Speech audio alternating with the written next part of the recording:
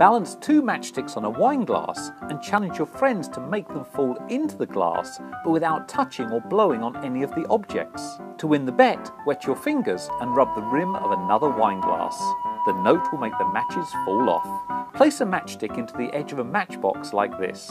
Say you're an amazing archer and you can flick another match across the table and knock the first match over.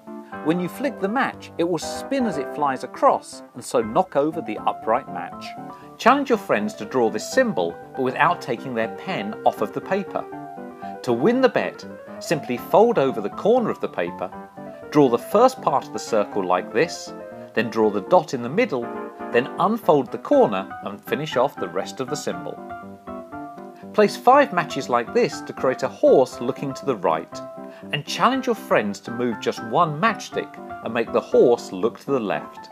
To win the bet, move this matchstick and then turn everything around. Tell your friends you can stop them standing up using just one finger. Then, have them sit on a chair with their feet on the floor and their hands on their lap. When you place your finger on their forehead and lightly push their head back, they won't be able to stand up. Challenge your friends to hold a matchbox like this and drop it on the table so it lands on its end. They'll fail every time.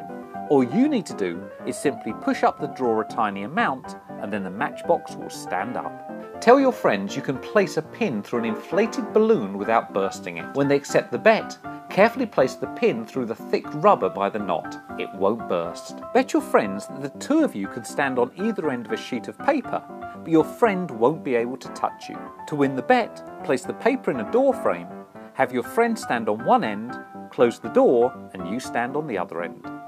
On the last video there was a secret bet. Hardly anyone found it, so here it is. You'll need a belt where you can tell the difference between the inside and the outside. Fold the belt in half and roll it up like this. Explain to your friends that they have to place their finger into one of the center loops so that the belt is caught on their finger when it's pulled away. If they choose the loop formed by the outside of the belt, just pull the belt away normally. If they choose the loop formed by the inside of the belt, then move this part of the belt around and then pull it away. Either way, you'll win the bet. Pour some water into a paper cup. Next, stand on a chair and place the cup against the ceiling. Put a broom against the bottom of the cup and bet your friends they can't hold the cup against the ceiling with the broom. When they accept the bet, just walk away and take the chair. You'll lose the bet, but they can't escape without pouring the water all over themselves. But be careful because they might not be very happy.